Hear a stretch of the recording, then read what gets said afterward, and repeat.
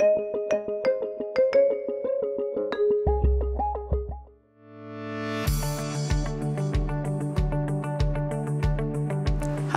I'm Marjorie Smallwood. I'm an emergency manager with UCLA Health.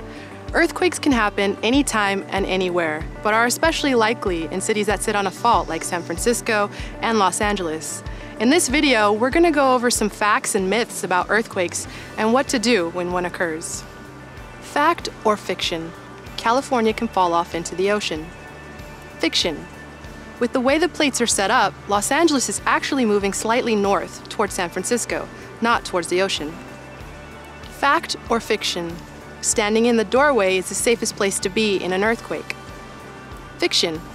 It is dangerous to stand in a doorway, as most doorways are not strong enough to protect you. You should get underneath a sturdy desk or a table, drop to the ground, and hold on until the shaking stops. Fact or fiction? Small quakes prevent large quakes from happening. Fiction. Small quakes may temporarily relieve the stress on a fault line, but it will not keep a big one from happening. Fact or fiction? Moving to safety will provide the best protective space. Fiction. You will not be able to run to find a safe spot. Drop, cover, and hold wherever you are. If there isn't a table or desk near you, cover your face and head with your arms and crouch against a wall. Stay away from glass and anything that could fall, such as light fixtures or furniture. Do not exit a building. Most injuries occur when people attempt to move to a different location. If you're outdoors when an earthquake occurs, move to an open area away from buildings, streetlights, and utility wires, and stay there until the shaking stops.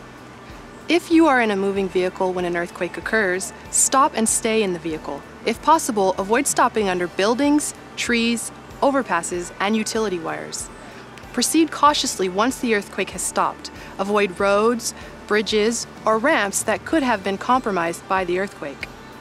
If you are trapped under debris, do not move about or kick up dust. Cover your mouth with a handkerchief or clothing. Tap on a pipe or a wall so rescuers can locate you. Shout only as a last resort. Shouting can cause you to inhale dangerous amounts of dust. Remember these tips to help keep you and your loved ones safe during an earthquake. I'm Marjorie, and thanks for watching.